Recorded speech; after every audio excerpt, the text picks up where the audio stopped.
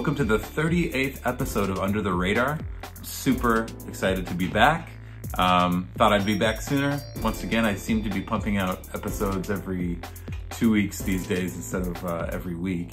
But nonetheless, been very busy, and I'll have more updates at the end of the episode on Slave to Servant and what I'm doing with that. But I'd really like to get into this episode. Today I'm going to be covering a band that is probably one of my favorite bands that was very short-lived. And I'm wearing their t-shirt, a band called Duvall, which, by the way, is ex-members of Smoking Popes. So Josh Caterer, when Smoking Popes broke up in 1998, I think, I could be wrong, they disbanded after their amazing record, Destination Failure, one of my favorite records of all time, produced by Jerry Finn. And he took a hiatus because he became a born-again Christian and just was trying to get his life right on track. And after a couple of years, felt like he had a lot more to say and wanted to share his faith through music. And I thought that he did an excellent job with this next band, Duvall. So Duvall, not unlike Smoking Popes, had three of the same members. For those that don't know, Smoking Popes was made up of three brothers, the Caterer brothers. So you had Eli Caterer, you had Matt Caterer, and you had Josh Caterer. And then you had Mike Flemley on drums. So the only member, at least at the formation of Duvall, that wasn't in the band from Smoking Popes was Matt Caterer. They had added a new guitar player named John.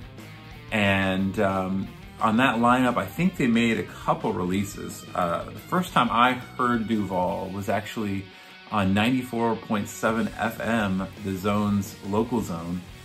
They were airing the title track off this EP called Standing at the Door, and I was so blown away by the sound of this band. Super catchy song. The entire EP was great. This was one of the first, I think, releases that I ever bought on 00 Records, owned by Mike Flemley. Following that EP, they released a split EP with a band called Seville. Now Seville ended up becoming Dashboard Confessional, basically, with Chris Carrabba. I think that at least two of the members went on, if not all three, went to play with Dashboard as a touring band and formed his studio band eventually. But I do want to mention these releases because this EP, for one, is all exclusive material, and the Seville songs on here are worth getting your hands on. So if you're going on Discogs, check out the Duvall Seville split. I was pretty blown away by both band songs, but Seville's were just out of this world because I have an EP by Seville and it's not nearly as good as these songs. So definitely check that out. The reason I'm going through this is after those two releases, Duvall had a little bit of a member shift, and I think they lost John on the guitar, and then they also lost Mike on drums. So it left just Eli and Josh. And so Rob Kellenberger from the band Colossal at the time, who was also in Slapstick and Tuesday, just amazing drummer from Elgin, Illinois, joined Duvall. And they were a trio. They put out this single, little three-song, it's actually a three-song CD. I have the 7-inch as well, which is just two songs. Two of these songs went on to be part of the release that I'm going to cover today. And one of my favorite releases of the mid-2000s, I was pretty blown away by it. Their debut full-length record, Volume and Density. Now, before I get into this release and showcasing these songs, I wanted to say that at the time, Duvall being, I guess Josh being a born-again Christian and talking about his faith more in his music, they were looking to sign with Tooth and Nail Records. And I don't know exactly what happened. I know that Tooth and Nail tends to sign bands for pretty large amounts of time, kind of bigger contracts, a lot of records, and I think that just something didn't work out for Josh and what he wanted to do. So they ended up passing on Tooth and Nail, but this record was supposed to initially be done with tooth and nail. And so when that fell through, having Rob in the band and releasing that EP on Asian Man Records, they just basically, Mike Park funded this record and put it out. And so they recorded with Matt Allison in Chicago at Atlas Studios. And just from the beginning of the record, you knew that this was just a different beast. The opening track, All in Your Hands. Don't let your love be wasted on me. I'm no good at all. Everything I'm hoping to be is all in your hands. All in your hands. I am all in your hands. I don't know where to start. You pulled apart my life and breathed new life into my heart when I met you. I long to be more true. I long to be more like the life you've shown, but I've blown it again. Don't let your love be wasted on me. I'm no good at all. Everything I'm hoping to be is all in your hands. All in your hands. I am all in your hands. Now, personally, I think that you can really tell that this band really did pick up musically where the Destination Failure record left off, and I think you can really hear kind of like the reminiscent sound of Destination Failure in this next song, a song called I'll Be Around. How does that old song go? I forgot the words. There was a boy who believed love is all you need.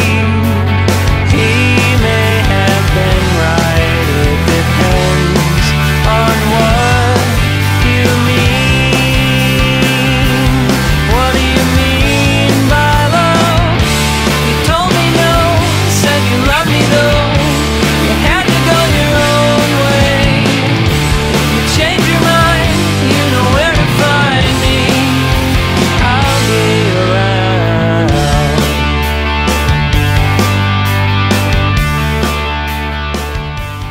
Great song. So the next song that I'm going to play was on the original EP. It was the title track, Standing at the Door, that I was showing you earlier. And they re-recorded it, and this is probably like my second or third favorite Duvall song. It's just such a catchy song. It's like a Weezer song, like early Weezer vibe to it. A song once again called Standing at the Door. What did you say?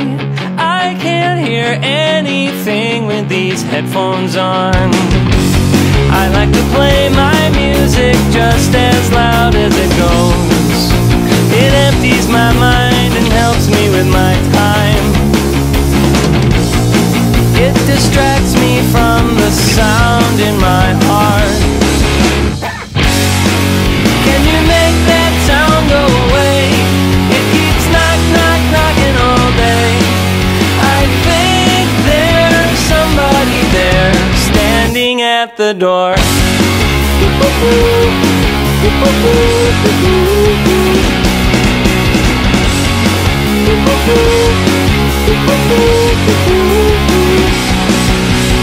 What did you say? I just can't concentrate with the TV on. I like to sit real close to the screen, if you know what I mean. Those people on there, they seem like good friends to me. They distract me from the sound in my heart. Can you make that sound go away? It keeps knock, knock, knocking all day. I think there's somebody there standing at the door.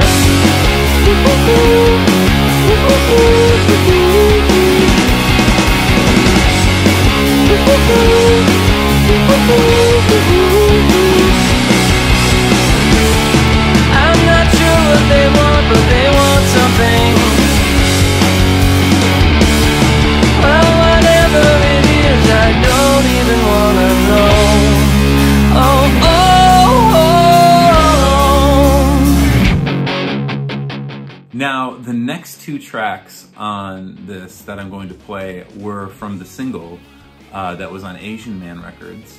And the first one was an original and the second one is going to be a cover. So this first one is called Racine, and it's a story, I believe, that Josh wrote it about his wife when he had met her, and he kept traveling to Racine to see her. And it's kind of just a cute, like, romantic song. On the original tip, I would say that this is, for me, probably, I don't know, this and Standing at the Door are my two favorites by them as far as originals go. I really love Racine. Plastic pieces falling down the chute, and I am counting them like trees. Everything's green through the tinted window of the train up to Racine. In a few more hours, I'll be punching out and going home. But until then, I might look like I'm standing here, but I'm really on that train to Racine, where my true love stays. Racine, just a few more days, and I'll see her there again.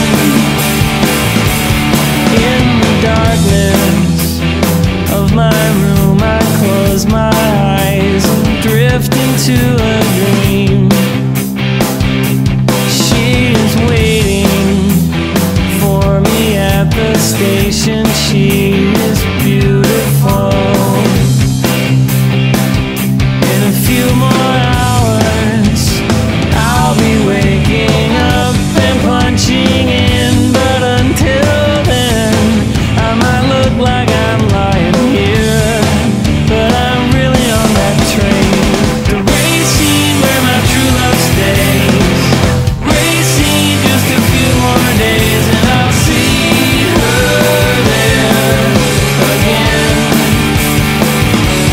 I will see her there again, and my plastic world will melt into whatever shape she wants me.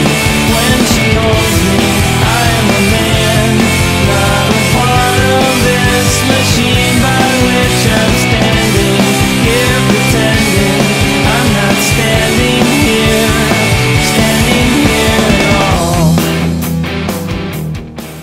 Now, this next song is a cover song, and Smoking Popes was not a stranger to cover songs themselves. On Destination Failure, they covered the song Pure Imagination from Willy Wonka and the Chocolate Factory and did a stellar job on that. And probably one of my favorite covers of all time, honestly. So they took a Duvall spin and used it on a Spandau Ballet song called True. So true, funny how it seems, always in time, but never in line for dreams. Head over heels when toe to toe. This is the sound of my soul. This is the sound.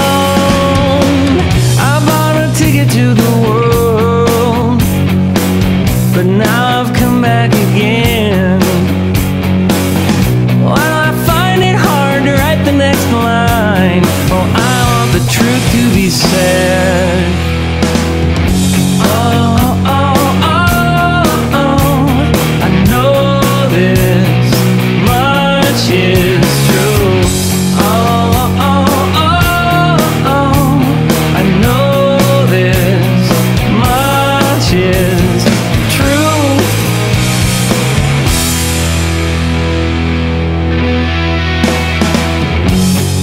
Just when I feel my race has been run, my trip through the world has just begun.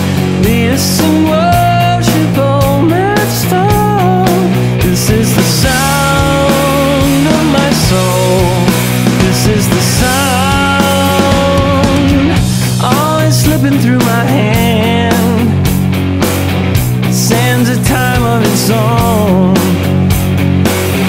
Take these seaside arms and write the next line. I want the truth to be known. Oh, oh, oh, oh, I know this much is true. Oh, oh, oh, oh, I know this much is true. What a classic 80s song. I mean, that's been in like 16 Candles and Wedding Singer, and just an awesome, one of my favorite 80s songs probably is that song True. Really, really great song. Great choice, great spin. Always enjoyed them playing that one live. And one thing to note also is just how awesome the addition of Rob on drums and backup vocals on this record. There's a lot of really cool moments. There's some on this next song that I'm gonna play as well. But, you know, the faith piece, I thought that it was really rather brave of Josh Cater to come out swinging with his faith and just making music. And I applaud him for doing so, because he got a lot of heat from the punk scene and indie scene, and just people just, you know, weren't a fan of this whole Jesus thing. And I thought that was really cool that he would answer people on his guest page. And I didn't even think that his music was so overtly Jesus oriented, but I mean, I know the message was there.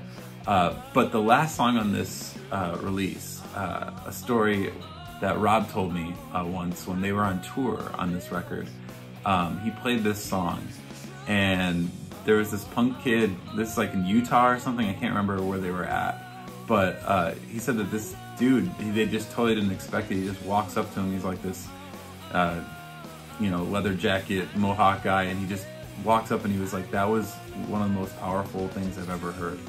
And so this song is one of the more overt messages of Christianity, which is a song called Jesus Never Leaves Me.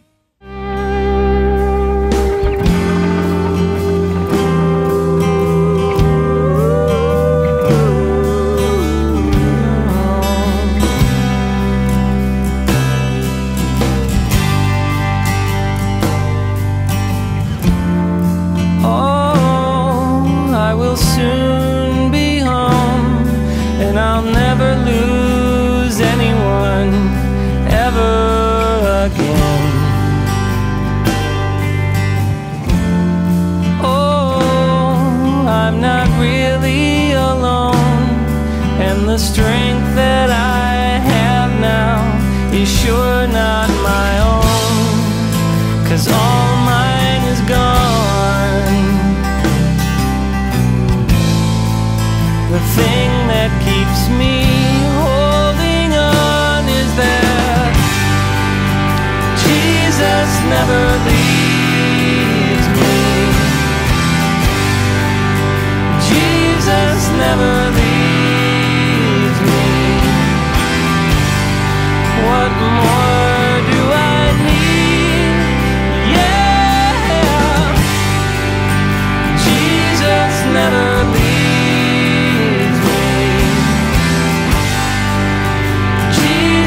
Never leaves me. What more do I need? What a beautiful, just praise and worship song that song is. I'm surprised that more people don't just cover that song. They probably don't know about it, but it's just an amazing song. Now, I will say that I found it very disappointing that this record wasn't as well received as it could have been. I think that some of these songs are just, I mean, I took notes from some of these songs when I was writing stuff with Dorm Life for our second record. I took ideas and just the way that Josh structured things. Josh's vocals, he's one of the greatest singers ever. And I've said this before, I don't think on this series, but I remember saying this to Jamie Wolford of The Stereo when I was meeting with him in Arizona. I feel that punk rock typically doesn't have very finessed singers. They have good singers, powerful singers, but not necessarily ones with pipes and a finesse and a croon. And Josh Caterer, his voice is just, he's one of the best. He has a little bit of that Morrissey feel, but then a little bit of that Frank Sinatra feel, and it's a very unique combination of his own that just allows him to stand out. There's nobody else that sounds like Josh. And I'll say this also further, is that in the realm of stuff that I've covered, and bands like Fall Out Boy, bands like Motion City, bands like even me, like as a singer, like I try to have more of a soulful, like finesse and some grit. And I think that for me, like the godfathers of that are like, I'd probably go back to Chad Price from All, one of the greatest. And I think that Jamie Wolford definitely is in there, but right there with them, and I would say above Jamie Wolford just because of the time frame, is Josh Caterer. Those three are just, they painted the landscape for modern pop punk and emo and indie rock, whatever you want to call it, like just having like a powerful vocalist. Really great singer, really underrated record. I remember when I went on the Bicycle Tour in 2005 with Plea for Peace Foundation, Mike Park, and right before I left, the last show that I played was with Duvall, was when I was playing in Dorm Life. And the show was, I wouldn't say it was quite sold out, but it was at Clearwater Theater in West Dundee. It had to be at least like 350. It was a pretty good sized show. Fast forward after that and the bike tour, after coming back, the Smoking Popes reunite, and then we ended up playing another show at Clearwater Theater with Smoking Popes. Probably one of their first, like, I don't know, 6 to 10 shows back as a band. And it was completely sold out. It was like, what, 550 capacity kind of venue at Clearwater. Then fast forward again, so this is 2006 now. I went to go see Duvall play. They had scheduled another summer show at Clearwater. There were probably like 150 people there. And it was, you know, after you get your old band back together of Smoking Popes, obviously Smoking Popes was a much bigger deal. So they had that running against them. But I just know that this record, a lot of money went into making it. And I know that Mike Park lost out a little bit on it, but if you haven't heard this record in full and you like what I'm talking about, I really suggest you should go on Discogs and find it. It's out of print, I think, at this point. I don't think it's ever been pressed on vinyl, but it's just a great 12-song record. Solid Matt Allison production. Again, it leaves off right where Destination Failure ended. And I honestly, in some ways, think that Duvall has some better qualities than Smoking Popes in some ways. I think that this record's better than anything that Smoking Popes has made since they reunited. It's a phenomenal record. So check out Volume and Density.